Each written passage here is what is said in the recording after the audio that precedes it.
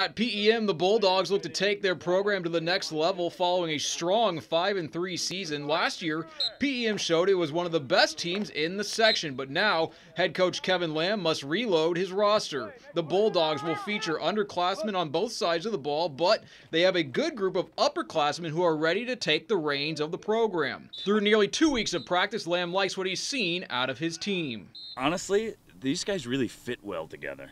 And positionally, we've got underclassmen where we don't have seniors, and so they're kind of meshing together pretty well there. We're still trying to figure out our roles, but I have been just most impressed with the camaraderie among the guys out here. We're confident and we're ready for that chip on our shoulder because not a lot of us are known, and we're coming from the ground and we're ready to go get it. We got a bunch of guys that are undersized. We got heart. The Bulldogs open the season next Friday on the road at the Chatfield Gophers. Reporting from the football field, Mark Paulos, KTDC Sports.